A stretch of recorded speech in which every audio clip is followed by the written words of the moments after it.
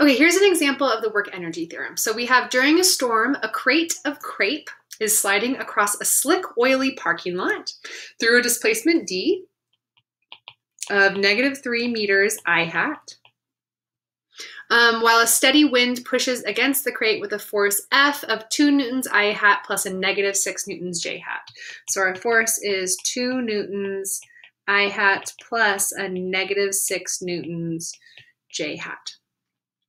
I put the figure on the side, and then A, it says how much work does this force do on the crate during the displacement, and B, if the crate has a kinetic energy of 10 joules at the beginning of displacement D, what is the kinetic energy at the end of D?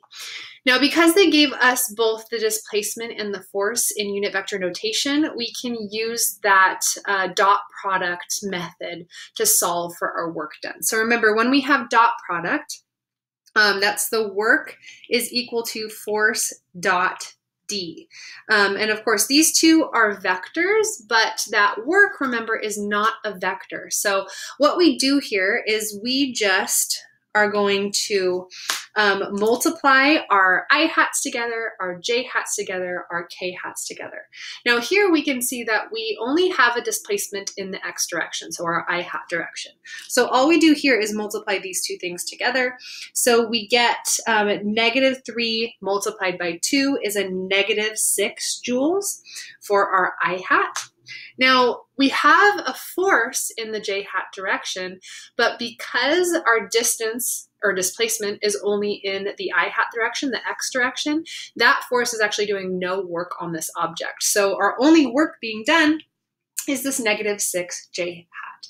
Now, if we did have a Y component of displacement, we would multiply the J hat times J hat, displacement times force, and then we would add those things together. Remember, when we have a dot product, we add these together. You don't combine these things using something like Pythagorean theorem because work is not a vector, okay? You would add them together.